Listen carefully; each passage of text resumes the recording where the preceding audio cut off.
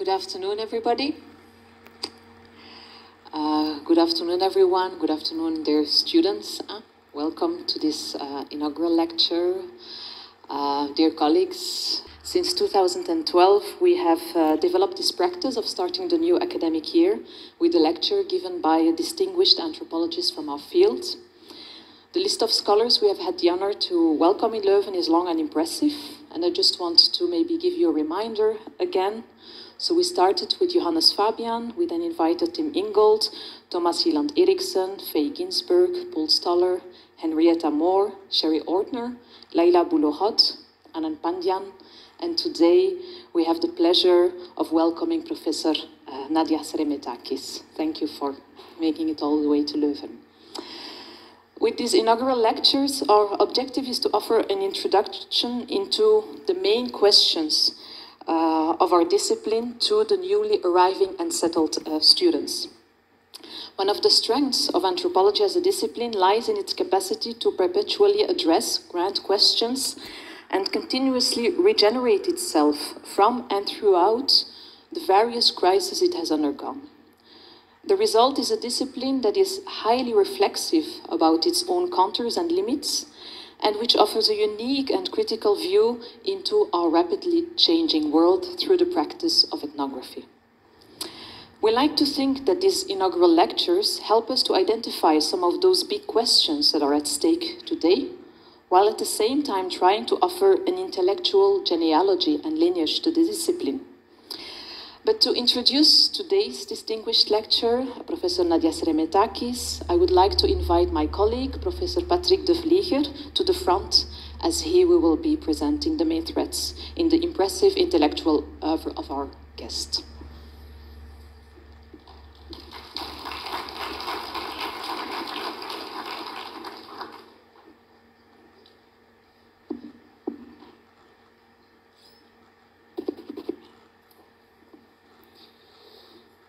Good evening, everyone. Welcome. The purpose, as my colleague Nadia Fadil already mentioned, is for an inaugural lecture to give students a first taste of anthropology. And what better way to do this than to introduce an accomplished anthropologist who also focused on the census. The work of Nadia Seremetakis should definitely be read as anthropology, overall anthropology, not just a subdiscipline of anthropology like it's sometimes called the anthropology of the census. Her work is always biographically inspired. This anthropology happens between Greece and the United States, as she was one of the first Greek women to be trained as an anthropologist in the US. It also happens between the United States and Greece, in which she endeavored to introduce anthropology and ethnography into the Greek academic landscape, and maybe she's going to tell us a little bit more about that. This fieldwork mobility provides a depth and complexity to the work, and it shows in different types of writing, and scholarship that balances between ethnographic explication, theory, and reflexivity. Nadia Seremetakis received a BA and MA in sociology and an MA and PhD in cultural anthropology. But she became also very engaged in the area of cultural studies.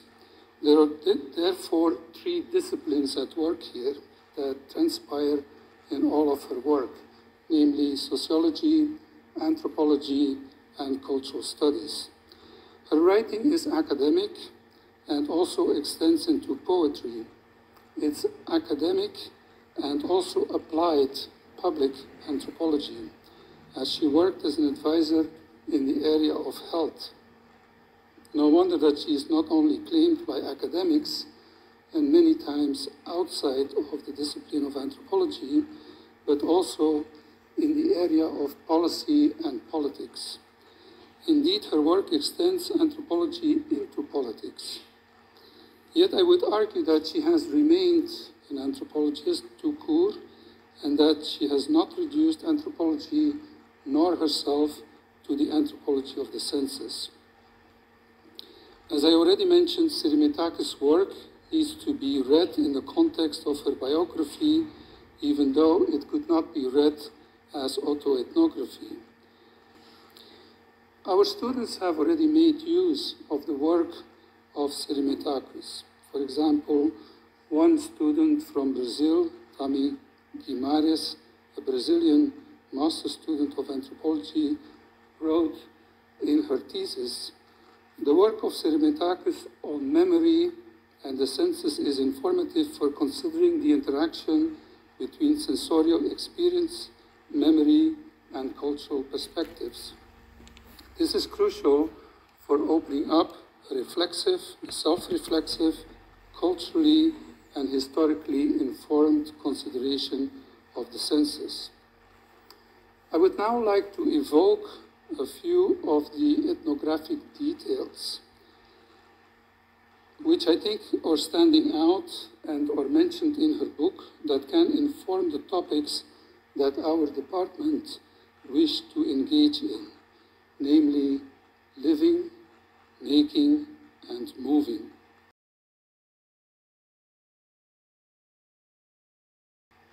And this is the way that she works through the book.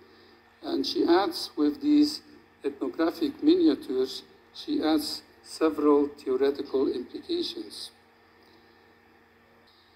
I would like to end my introduction and application of Sirimitakis' work to what we are doing in our department with a note on methodology.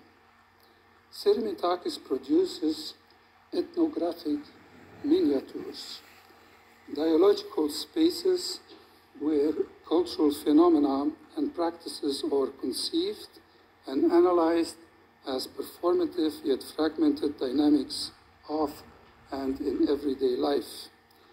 The everyday, Sirimitakis implies, is made up of small and often invisible acts, atemporal rituals and small objects, collective memorials and involuntary twitches of the individual body. At the same time, the everyday is that which resists and adapts rather than succumbs to the impact of macrological and homogenizing forces. And now I will give the floor to Professor Nadia Sirimitakis for the inaugural lecture 2022, Anthropology from the Borders of the Inside. Thank you.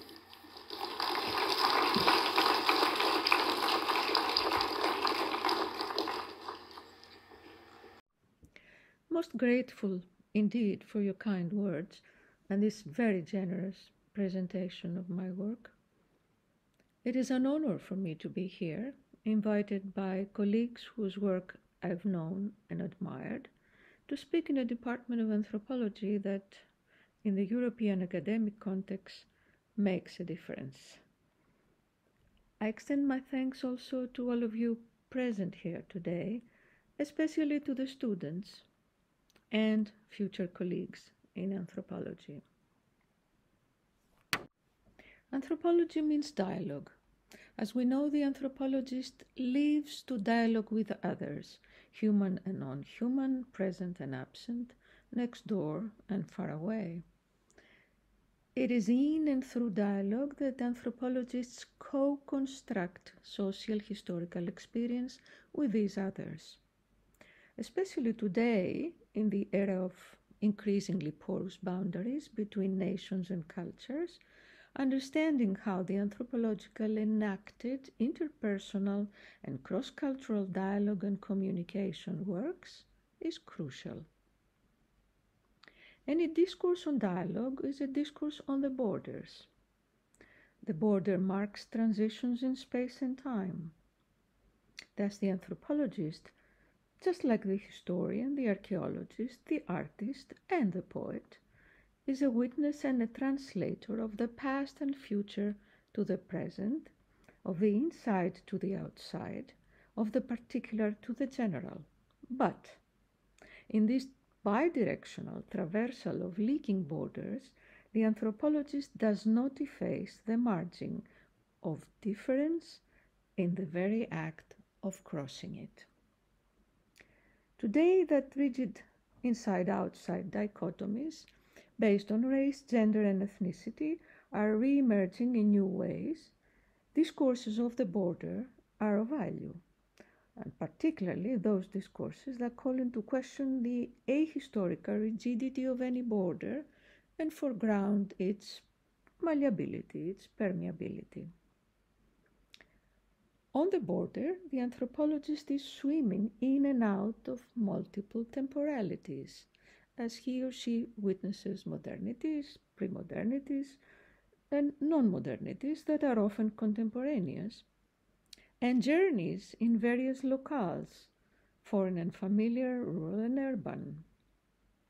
Thus, the anthropologist recognizes that in this bidirectional traversal of leaking borders, communication, silent or vocal, requires the mastery and exchange of linguistic and extra-linguistic codes.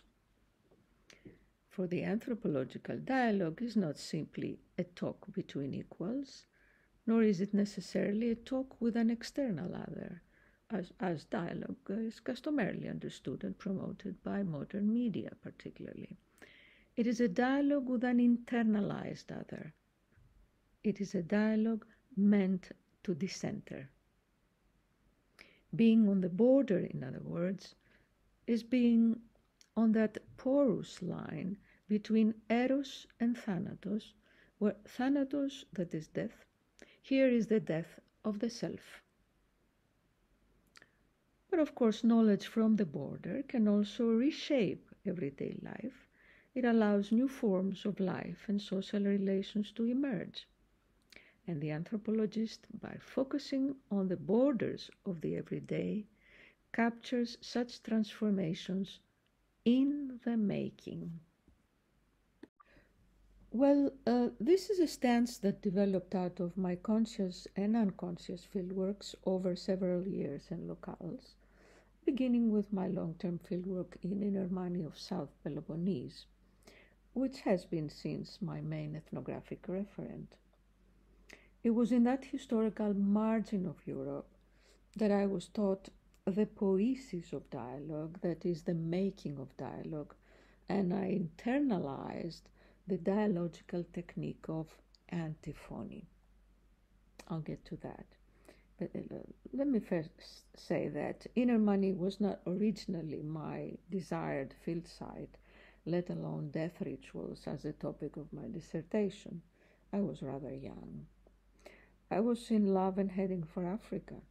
After all, anthropology at the time meant the study of our culturally different others far from home, for supposedly one lacked enough of a distance from one's own culture that would guarantee an objective study.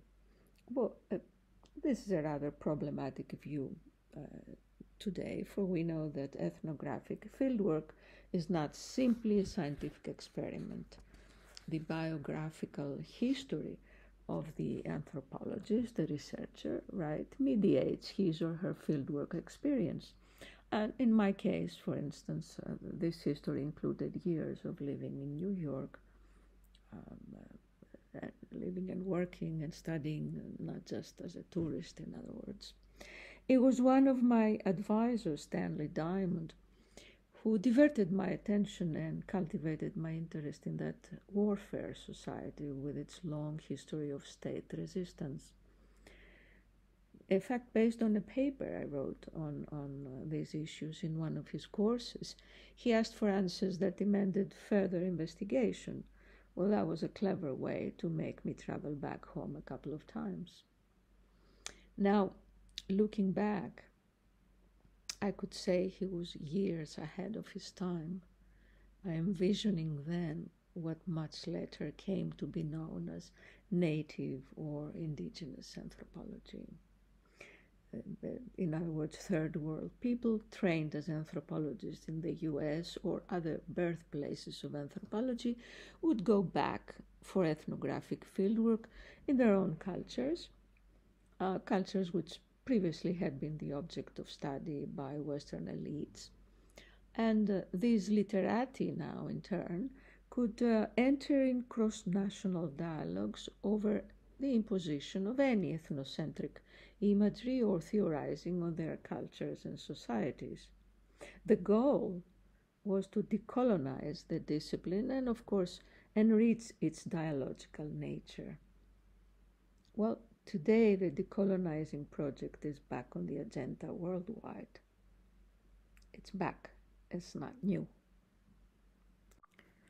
But anthropology proper was not yet ready for that type of dialogue. Things began to change, as we know, in the mid-80s with the critique of scientific anthropology by James Clifford, Renato Rosaldo, Clifford Geertz, and others. But it had a long way to go. So had I. When I embarked on fieldwork in Germany, my aim was to produce an objective socio-historical study of that European margin, known mainly for its clan wars and feuds, its later heroic participation in national wars, etc. But like a good fieldworker, I was of course participating in people's everyday activities. And these included the death rituals of women, which I was expected to attend, and to my misfortune, quite frequently, sometimes twice a week. For there are several rituals held over time for its individual death.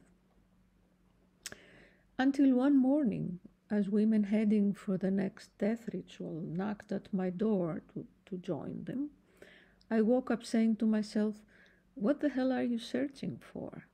Here is your story." Being an anthropologist is often like being a detective. You may be looking for the culprit in one direction or place, but signs may lead you elsewhere, often in the opposite direction. The question is, are we open to receive the signs? And if we do receive them, are we willing to follow them at all costs? For the anthropological dialogue is not risk-free, nor is anthropology a comforting discipline. Ethnography has always focused on the traumatic dimension of historical experience, and anthropology is the discipline that theorizes the traumatic as everyday life. To mind comes Stanley Diamond's definition. Anthropology is the study of people in crisis by people in crisis. Today, I think that our present is marked by multiple crises, multiple traumatic events, such as physical disasters, wars, terrorism, austerity, global epidemics. And as these traumas violate our social and personal lives, bodies and lives, and foster a realization of our vulnerability, this definition, stated decades ago, seems most appropriate. If American anthropologists' reaction was that my project in Inner Money was rather destined to fail, well, Greek academics' reaction was similar, though for different reasons. And by academics here, I mean mainly folklorists and sociologists, for anthropology was unknown at the time. "What is there to find in Inner Money now? It's all gone," I was told categorically. I can't quite tell what kept me going, perhaps my realization or intuition that in neo-colonial formalist cultures such as Greek culture, the cultural anthropological theories and method would make a difference, and they did. But what mostly struck me as peculiar at the time was this discourse on loss, and it became a matter for exploration in my later ethnographic works. In other words, what had been lost, which is to say it had become a thing of the past. How can cultural experience be described as lost when in reality that's recent and memory is still alive. How can something become non-visible in the present, although it is out there in our surroundings? What does this stance say about our conception of the past as well as the present? Is the past a completed, fixed entity to be treated as an isolatable, consumable unit of time, lacking thus any transformative capacity in the present? And is the present lacking any dynamic relation to its history? Or perhaps past and present being mutually incomplete, allow for a dialogue between them? Likewise, is the everyday and ongoing flow of ahistorical time just interrupted here and there by sensational events, for instance, a war or a declaration of war? To what extent this perception renders the everyday detail meaningless and thus non-visible? Well, the answers came gradually through fieldwork. For ethnographic fieldwork produces theoretical knowledge as much as theoretical knowledge is a prerequisite for fieldwork.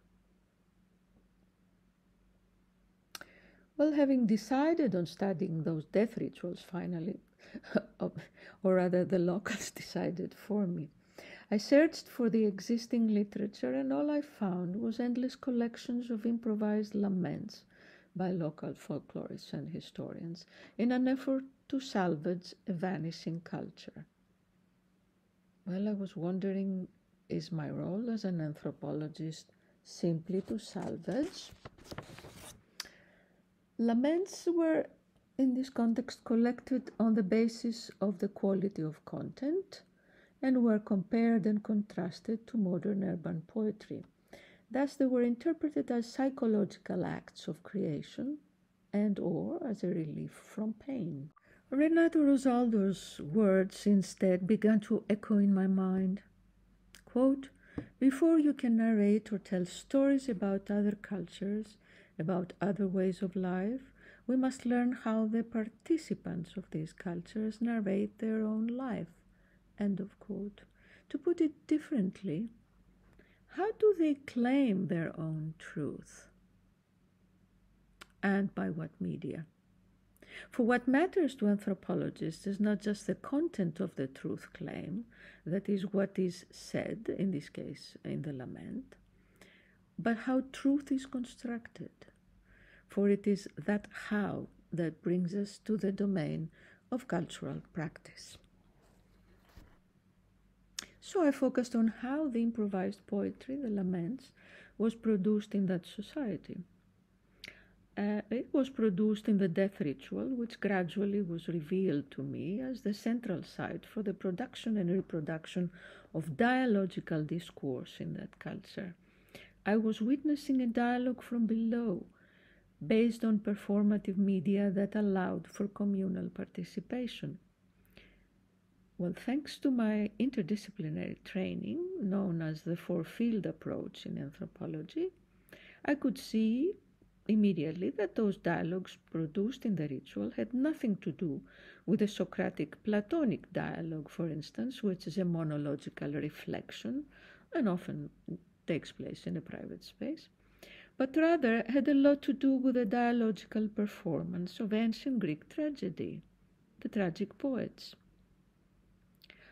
Just to remind us here, the dialogical performance of tragedy was public, collective, and participatory. It was a technique that aimed at interrogating the polis itself, impelling it to develop a self-reflexive relationship to its own ethics, politics, and history. It was a critique and an example of freedom of expression. But those women of contemporary Greece in Inner Money gradually showed me that their dialogical performance was not just a communication of the present or of the moment, as it is said of ancient tragedy, but it constructed memory.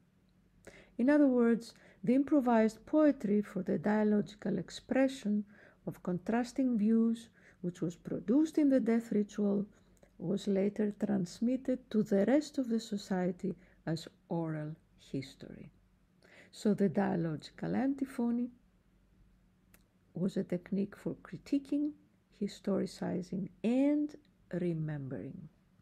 Now, in a parenthesis here, in Greek, the concept of antiphony possesses a social and juridical sense in addition to the aesthetic, musical, and dramaturgical uses that we usually are familiar with. Antiphony can refer to the creation of a symphony by opposing voices, but it also implies echo, response, and guarantee. In Greek, the prefix anti does not only refer to opposition and antagonism, as in English, but also to equivalence in place of reciprocity, face to face. So, for example, a representative is called in Greek antiprosopos, where prosopo means face. Well, in their laments, those women use precisely the expressions, allow me to come out as representative of the dead, or allow me to witness the dead. In short, dialogics or antiphony was unfolding to me, not as a talk between equal partners or between the self and an external other, but as a dialogue between the self and an internalized other, the absent other. Those women did not enter the ritual as atomized, traumatized victims to lament as a way of relieving their pain, but to witness the absent other and the dead. And they left empowered, because their ritual was not simply an expressive and momentary practice, it was the site in which gendered logos was legitimized, and it had an interventionist role in society. To have the right to witness in that ritual, the lamenter had to have past commensal history, that is, shared substance with the dead. So they said, allow me, for we grew up with one food, one water. To have her discourse granted as true and valid by the chorus of women, she had to properly display pain. Pain, that is, which was withheld and endured for long and valued as social work in that culture, was now externalized. So performance is elicited here from within and externality. Witnessing thus, which is usually identified with language, was in fact an embodied performance, a truth-claiming through the body, an exchange of emotions and memories. As I wrote then in my first ethnography, discoursed pain and discourse in pain constitutes truth in that culture. The validity and truth of one's discourse was granted or denied by the chorus of women through linguistic and bodily responses. In other words, pain to be true had to be socially constructed in antiphonic relations. It had a dual character. Women clearly stated that they could not properly mourn, that is, reach the proper emotional intensity, without the presence and help of others. So helping refers to a complex system of social exchange in which individual grief was but one component. Antiphony is an extension of the ethic of helping. It became clear to me that the only way by which I or any anthropologist could enter into that space of death was thus to enter as a member of the chorus, as a witness with contractual obligations. The ethnographer as witness had to obey the local antiphonic rules for the production of truth.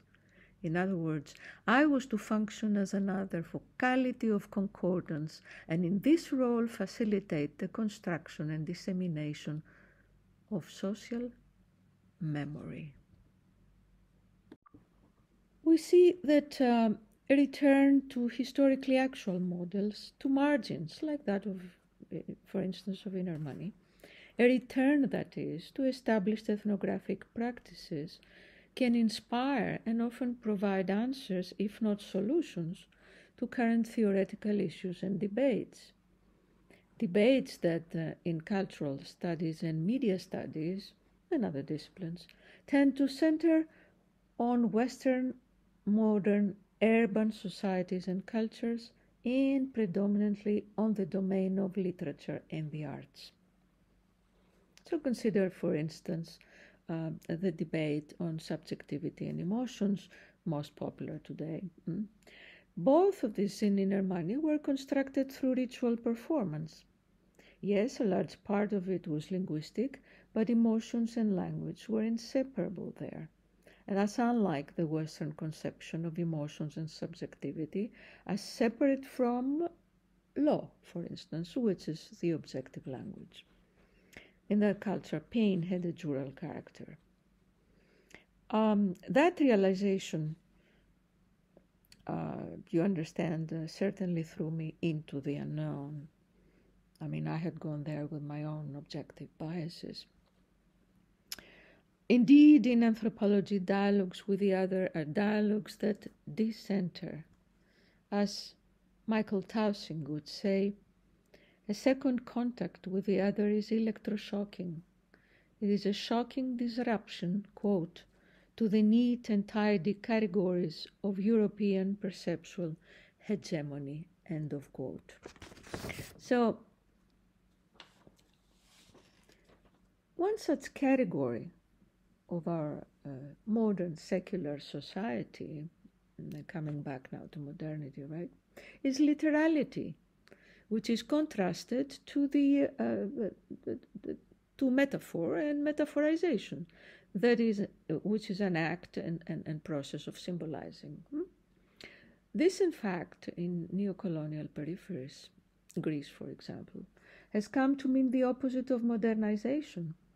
Literality and desemantization are closely tied to realism, the cult of the thing itself. And I'm afraid we live in the era of the cult of realism. When it comes, for instance, to sensory affective experiences, we tend to favor scientific, medicalized, and legalistic discourses. These are all modes of realism. But those women instead would connect through the ethic of care and reciprocity their different everyday practices by metaphorizing one in the other, weaving them into an experiential continuum. And I mean all their separate works, like the work in the field, their improvised poetry, their dreaming, burial and exhumation of the dead, etc., etc. Through metaphorization, that is, they created a synthesis, which was not a psychological act of creation, but a sensory affective performance with a chorus of others that could be humans, frogs, birds, trees, objects, stones, anything, in an antiphonic dialogue that would turn any individual pain, loss, or death into a collective public event. And this, as a matter of fact, pertained not only to humans, but also to a landscape. So the lament as storytelling and oral history restores this reciprocity, extending it in time.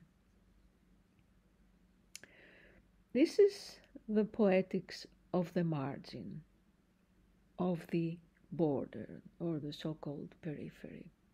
Poiesis in Greek means both making and imagining. Thus, the poetics of the margin, its social imaginary, is always a material culture, which includes the material world of talking objects, or what I have talked. I have termed talking objects. This is what an anthropologist would be expected to recover, but not because periphery or the margin is the place that fragments are to be nostalgically recovered or as ancient relics, but in order to be rewoven as anti-modernity. You see, they had just taught me, and all of us, how to put together, how to construct an ethnography, be that textual or beyond text. That is how to synthesize fragments. But I admit that the realist perception of the object as given was definitely challenged for me in and during exhumation rituals, which, by the way, I was allowed to attend much, much later when they felt I was ready to go deeper into their reality. Every bone exhumed was also a word of the lament, and every word a bone. There I was taught that some objects are not utilitarian things, that objects are diachronic stratigraphies of social and personal experience, and having been invested with sensory memory, they can talk. Can we dialogue with them? Bones, like all objects, are not immutable, they're not static, they're transformed in and through time. This journey through time defamiliarizes them, of course. Now, by hand touching them, the exhumer feels their journey in time from past to present. Like a good archaeologist, perhaps, would do. I say perhaps because archaeology is turning into a positive science itself these days. But these bones belong to a person, a significant other. They are but an epigraphic witness of the absent other, brought forth defamiliarized from the depths of forgetfulness and history. This defamiliarizing meeting is thus a meeting with our past. Well, this existential encounter with the finding cannot be found in our written history or in our conceptual constructions. Actually, it belongs to a dense logos that expresses the unspeakable. Back again to modernity. You see, one such paradigmatic object, a talking object, which is central material object in modernity, is the cinematic screen, cinema. Susan Buck-Morss, the philosopher, speaks of it as a prosthetic organ. For the French-Swiss influential filmmaker of the post-war era, Jean-Luc Godard, too, the cinema screen is an organ of memory, a repository of sensory history.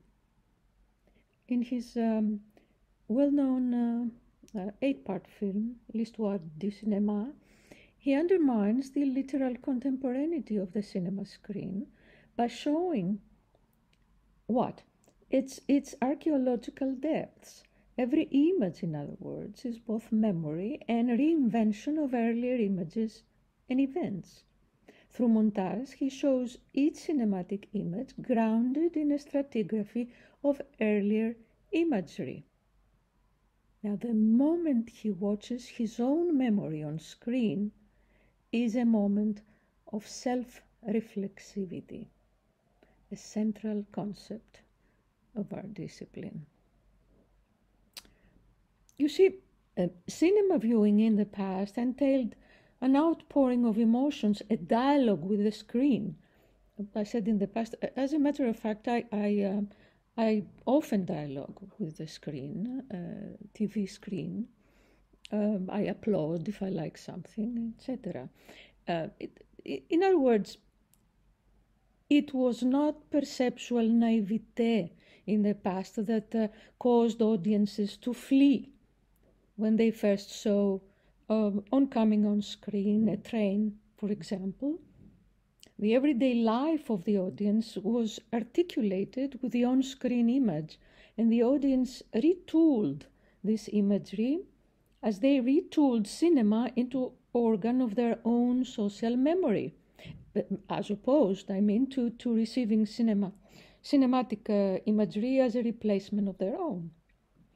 So an eloquent example, I think, of this was the film Cinema Paradiso, As Stoller has also pointed out, it took transformation of the senses for people to apprehend the cinema screen. And I would add, by extension, it was also a disciplinary socialization of the body. Back to the present.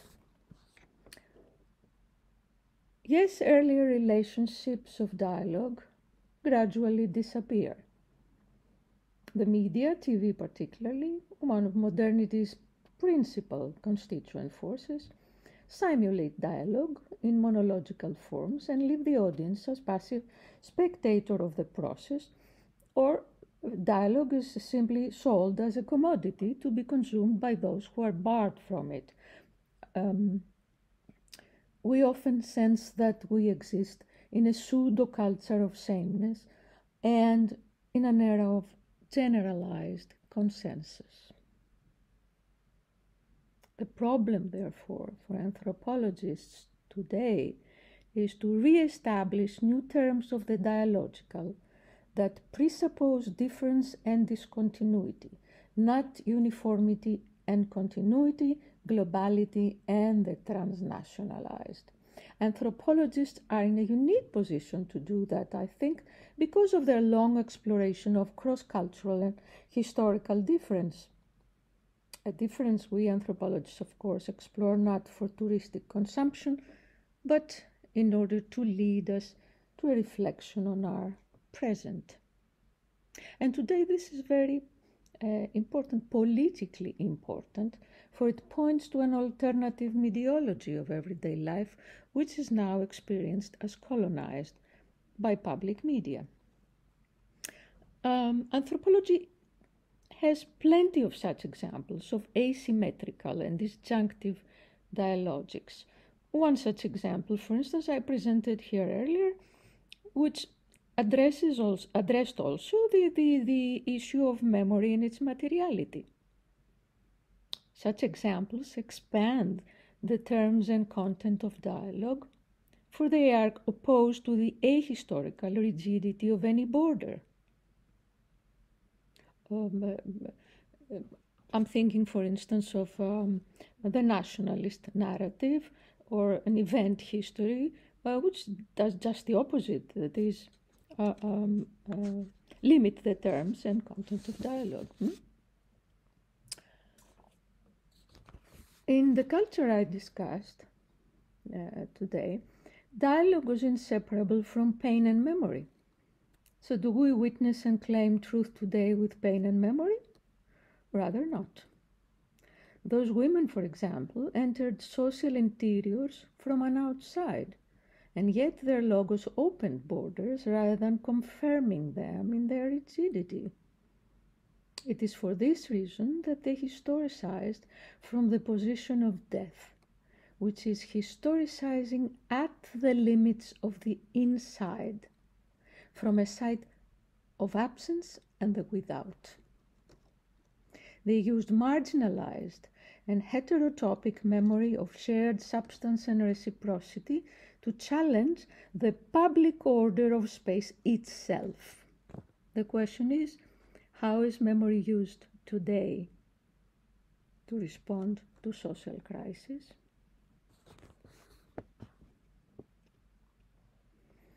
Well, today the displacement of local memory becomes a visible threat.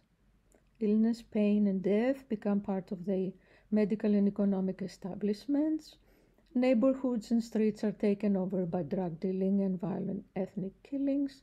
Suicide rates and missing people increase. But at the same time, a close ethnographic look at everyday life and practices reveals our increasing social need to create memory spaces, to protect domestic history, our inside. We see, for example, increasing deprivatizing gestures like graffiti, selfies, Facebook, and the street memorials in Greek urban and rural areas, or road shrines elsewhere in the world, like USA and Latin America, and plenty of other everyday intervention practices. During my recent fieldwork, particularly on these non-institutional street memorials, which I called street graves, that defied all state interventions and spatial surveillance, and which emerged and multiplied like mushrooms in contemporary urban scapes in the era of austerity, I witnessed people's need for new forms of reminiscence, forms that are disjunctive to the museumification of memory, promoted by the historical monument, the museum, or the archaeological site. As well as, I would say, the academic study that often turns memory to a sheer pool of ideas. The construction of these street memorials, or what Desserteau would call pedestrian speech acts, reclaimed the symbolic use of the space and, moreover, revealed new modes of understanding politics, of belonging, of practicing citizenship rights in public space, and much more. These rather thanatopolitical, then, street acts remind us that looking at life through the optic of death can offer us new insights on life itself. We must therefore search for the ways memory is used in everyday life to respond to social crisis, to look for alternative memory which must be salvaged. But, as I said earlier, the role of anthropology is simply to salvage? No. Ethnography, as both method and text or beyond text, must provide alternative affectivities. We must look for and into cultures or social groups that have developed indigenous self-reflexive practices that cultivate rupture and discontinuity in everyday modern life, practices that tend to be ignored or unconsciously rendered collateral losses. Ethnography has always focused on everyday life experiences for the first casualty of any crisis or of any traumatic history is everyday life as a stable, predictable structure. Anthropology is the discipline that theorizes the traumatic as everyday life. And its merit, I think, lies in the fact that it focuses on the perceptual detail of everyday life, usually unnoticed by conventional sociological, philosophical optics. The turn to everyday life as a historical and cultural resource is politically important and necessary, especially, I would say, in neocolonial societies where formalism looms large and discourses of loss and social crisis are an integral part of the political logic of mimetic modernization. Traumatic history is productive. It gives rise to new forms of everyday life, documents people making meaning and identity in the aftermath of displacement, violence, separation, exile. And my understanding of trauma or wound here is of course far from a mere symptom of an underlying pathology or a visible injury caused by an external force, which demand a therapeutic catharsis, like in medicine, for instance. It here speaks instead about long historical experiences, open wounds that travel through time and via bodies, individual and social, national and global, and congeal into a collective memory. The recalling of this memory in action, in fact, was what we witnessed, I think, very recently in the streets of Athens and elsewhere, where locals and invading others, immigrants or refugees, met in affective exchanges. These outsiders, like ghosts from the past, re-emerged from the borders, awakening unconscious history into traumatic consciousness. But this we also witnessed much earlier, in the 80s and 90s, when the first Albanian economic migrants to the European Union arrived. As I wrote then, Europe appeared to me to be seized by its own borders.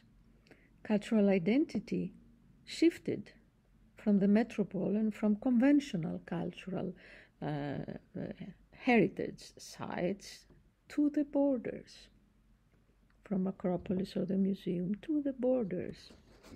These encounters also reveal, and this is very important, that there are still various paradigms of pain coexisting.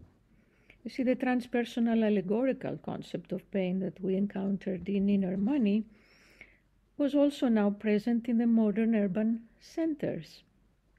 Thus, if an anthropologist chooses to see it as a relic of the past, then most likely he or she will be dismissing and silencing, that is, turning non-visible, the presence of social and linguistic codes of social intimacy in everyday urban life itself. Well, all these issues also concern us more today, for they speak to anthropologists' recent concerns about its public performance, its general interface with the public, for broadening its audiences within and beyond academic space. So the question arising, how is this to be accomplished?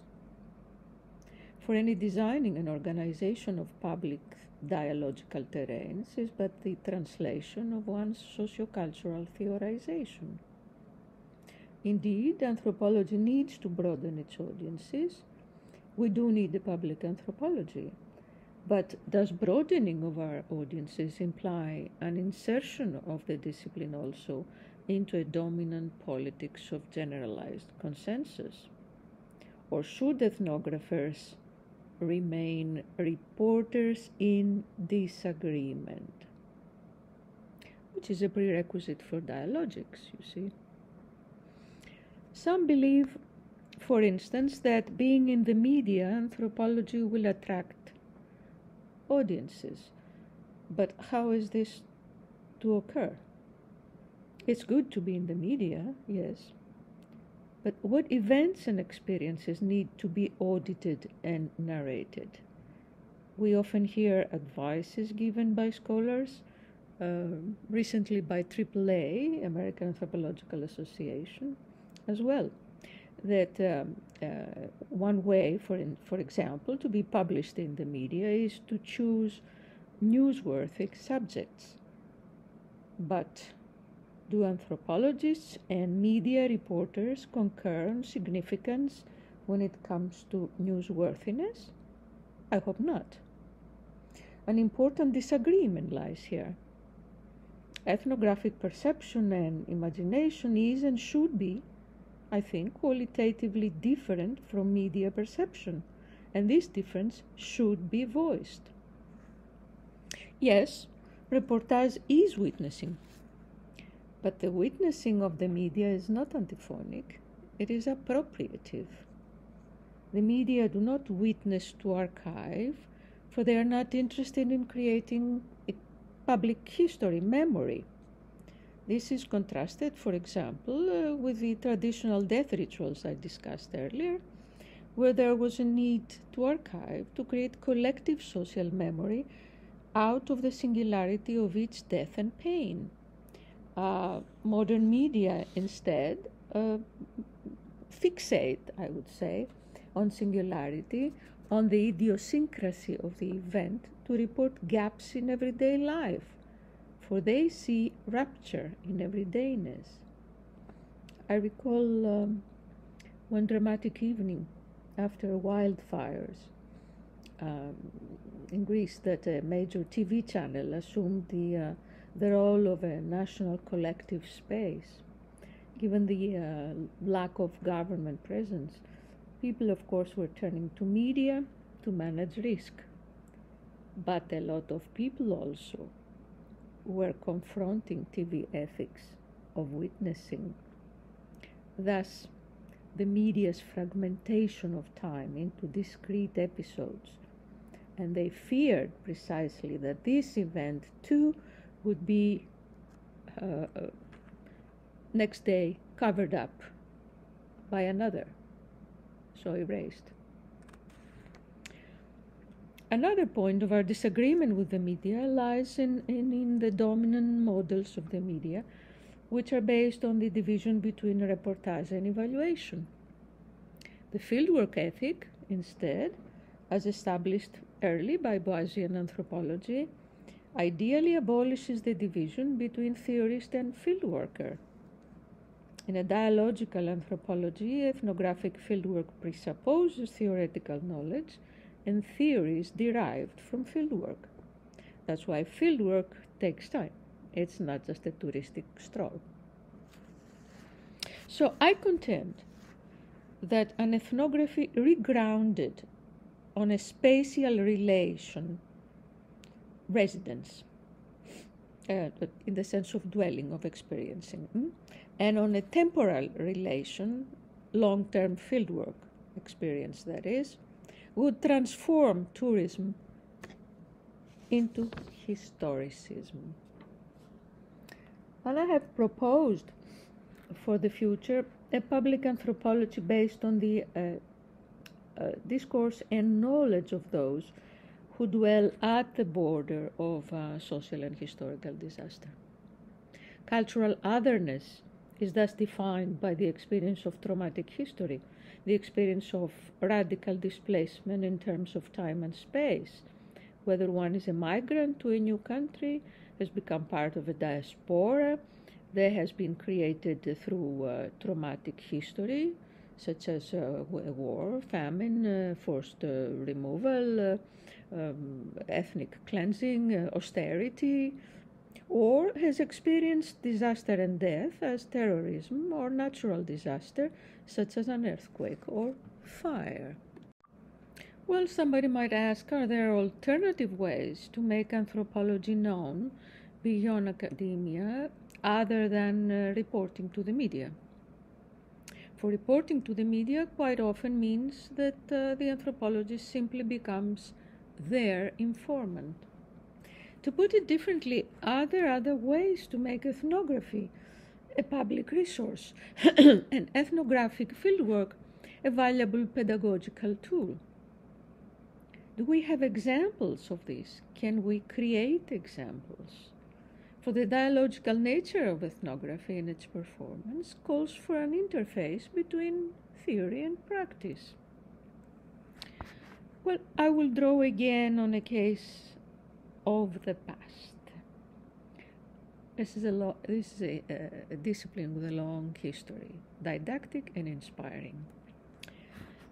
Mid-90s, the term public anthropology had not been invented yet, and I'm invited by the authorities of a small town of South Peloponnese to organize a public commemorative event for a devastating earthquake that hit the town 10 years earlier. Physical disasters were not as frequent at the time, so earthquake was perceived as an isolated event that stigmatized the particular area and probably would inhibit its tourism. And the intent of official commemorations, as usual, was catharsis and resolution. Now, was I interested in staging an official commemoration as expected by local authorities? Rather not. I was interested instead in the popular and spontaneous ways in which the people recorded the events of the earthquake.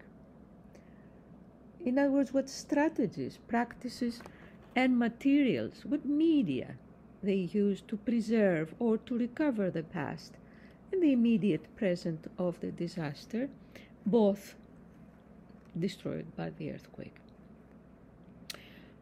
So a participatory public event was well on its way, which would include a public exhibition to reenact the process by which the people reassembled their lives and their city from the fragments made by the disaster. Hundreds of objects of memory, talking objects, were brought by the citizens for the occasion. Objects full of memory, fragments from domestic interiors of no economic value, such as ancestral photographs, an antique phonograph or an old photo of the city square, etc. Objects that they had saved all those years by chance or intent. Objects of the heart, talking objects that in themselves represented small triumphs over the attack on memory and identity afflicted by the disaster. So these generous, the donations, of course, for the event was the outcome of a long process of cultural mobilization. It was preceded and made possible by creating relations of trust, dialoguing, providing on-the-ground rapid education with the citizens, and discussing over coffees their emotional ties with these objects. Applying, in other words, anthropological theory and method. And not simply call via public media, for instance, for volunteers to bring objects and expecting people to respond, which is usually how it's done by state cultural institutions. So these objects, hidden in private space and private memory, collected and curated by the citizens themselves, when brought out from their isolation in their respective homes and linked and presented together, created public history. They were private objects embodying private experiences, memories, and emotions previously not represented in public, which were now placed and staged in the exhibit hall next to the public official record of the earthquake, such as scientific instruments, reports, films, recordings of mediatic and of scientific and governmental institutions. The transformation of private and privatized memory into public history occurred through the material vehicles of objects. Some survivors, by chance or intent, had rescued them, as if such antique objects would replenish the temporal continuity and stability that the quake had ruptured. They used these artifacts to search for threads through time, to lead them out of the labyrinth of disaster and destruction. Well, that was not a psychological approach, you see. This mobilization of memory, the creation of a participatory museum of the present, bear witness to culture in process and to participants as social actors in the process. So participants use the exhibit as a vehicle to recognize their relation to a traumatic and silenced past. It also made a point that the cultural events and dynamics are part of everyday life and not divorced from it. Hundreds of citizens visited their objects in public spaces, spaces that they had not visited before. Especially kids and elderly people visited and revisited their objects. It was like a statement, I want to be remembered in public. So this is an example, you see, of intervention performance practices in everyday life, just as the installation of street memorials by citizens, which I mentioned earlier, both aiming at countering the sensory affective divestiture of trauma spaces and bodies. Many more interventions must be witnessed and documented in everyday life. Anthropologists have a lot of work to do. it is important that they utilize fieldwork methodology and ethics in order to stand as an antiphonic response to dominant models in the media, which are based on the division between reportage and evaluation. Unfortunately, this is the model now adopted also by state institutions, academia included, I would say, and international fora active in the domain of culture, and then they often refer to it as the ethnographic approach. Well, it's not.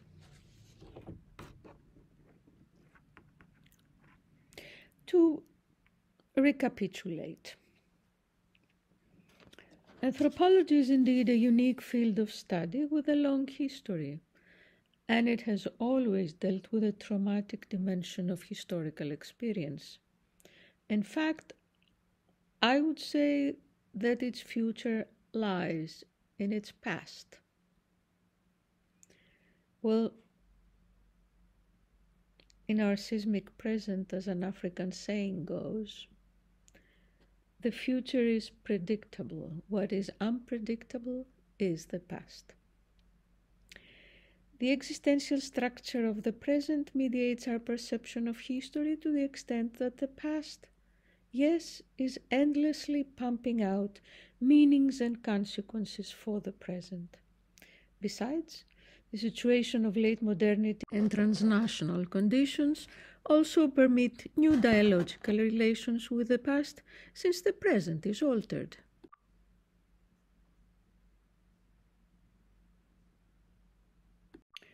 Today, we have technology, though, somebody might add. Oh, yes, we do. And thank God.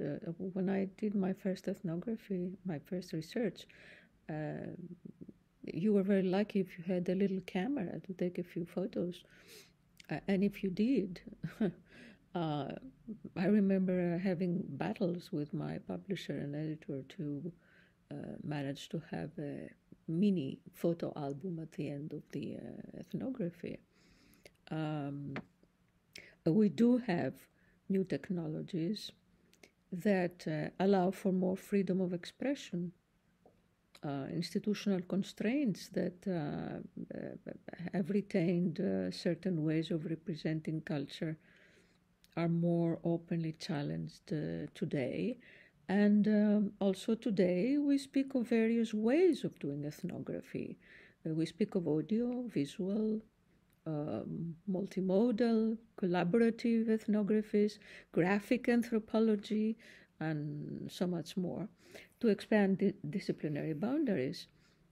But one issue remains, and that is that in any system or act of representation, the issue is who controls the means to represent and how these means are undermined.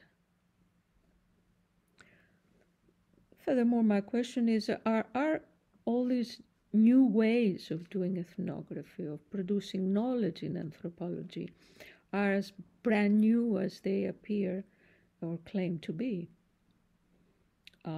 Or most of them almost have been long anticipated. They were just not given mega names then. So we have to remember that the eternal return of the new is the logic of commodification. That is the displacement of the old and reproduction of the new as novelty, which leads to an erasure of public memory. But ethnography has never been static to begin with, you see. Since Boas's holistic approach, ethnography has been subjected to multiple critiques from within the field itself and has undergone changes more than any other discipline, I would say, in the humanities and social sciences. The anthropology I was trained in, for example, back in the 80s, was already interdisciplinary, and it experimented with various methods and styles of writing. My own advisor, I remember, was also a poet, And at the new school, we were taught ethnopoetics, that is the study of literary traditions of indigenous cultures.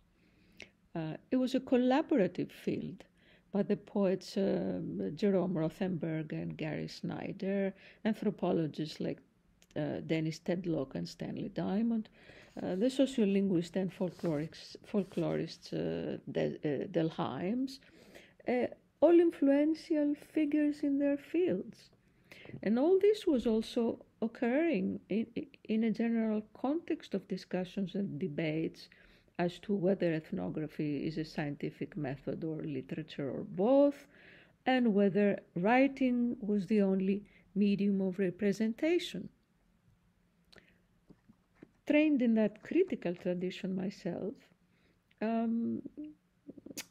as early as in the 90s, I critiqued Levi-Strauss in my classes in New York, but for his, well, I admit young people have some guts sometimes.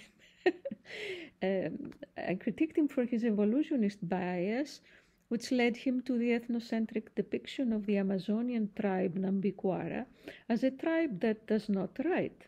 It just draws lines. He ethnocentrically stated in his well-known essay, A Writing Lesson, and went on to conclude that societies without writing are also societies without history. The critique and disagreement then was that he failed to recognize their drawing as their form of writing and as a record of their social relations, that is, of history. Because, I mean, history is a written record of social experience and relations, no? And if their writing is not a writing, well, what about the Chinese? Well, another example, you see, I can recall a joint ethnographic project between an anthropologist and a photographer entitled Death Rituals in Rural Greece, published as early as 1982. It was what we would call today visual and/or collaborative anthropology. I remember teaching it as an example in the negative.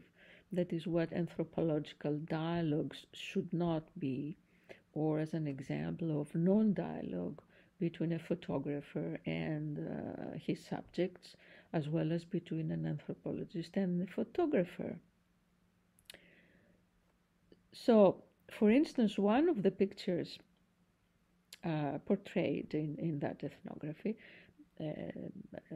showed a principal female mourner exhuming the bones of a relative, and an old lady has picked up the skull and is holding it with tender care in her palm. You understand, in view of this, the photographer, an urban American, obviously experienced cultural shock and disorientation and grabbed his camera to capture the grotesquerie of death. But it was at that moment that the old lady turned her head to face him, and with all the didactic and ironic double meanings of a rural person when confronting social conflict, she said to him, "That's how your parents, but also you yourself, will become one day." So what type of witnessing was taking place there? The photographer was up for a visual, purely visual representation, and the mourner is as if telling him, "You're taking your photo? Well, here is mine. That's your media? Here is my media." He was dematerializing with his photos. She was rematerializing with the bones. So you see, there are media that decontextualize and media that recontextualize.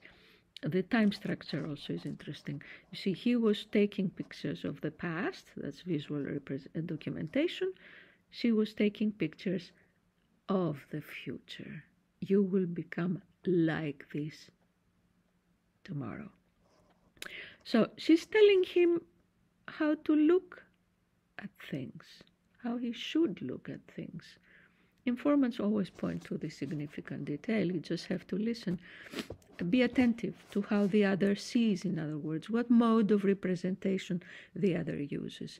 So the particular ethnography was problematic, I thought, because the anthropologist interpreted the photographer's perception as concurring with his own perception and that of the local mourners.